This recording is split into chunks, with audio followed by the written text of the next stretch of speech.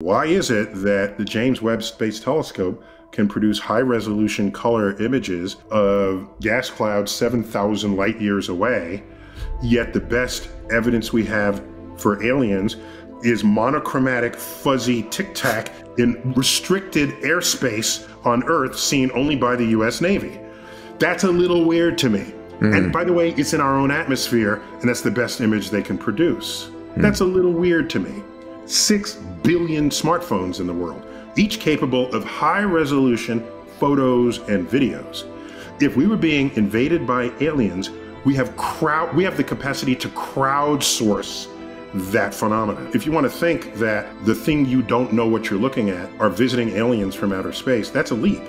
You can't go from, I don't know what I'm looking at, to, I definitely know what I'm looking at looking at aliens. You can't do that. You're replacing ignorance with certainty in the absence of anything to bridge that gap.